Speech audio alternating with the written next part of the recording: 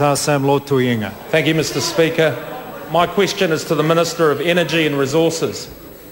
What evidence does he have that oil and gas production has the potential to lift New Zealand's economic growth? The Honourable Jerry Brownlee.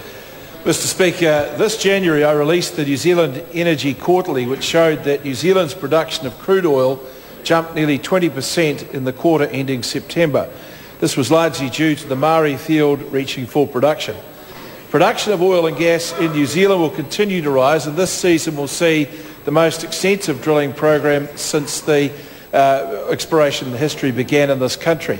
2008 saw oil leader or become an export earner and in fact was our third largest export earner at $2.8 billion. That's a 100% increase on the previous year. These three facts, I think, provide the clear evidence the member seeks.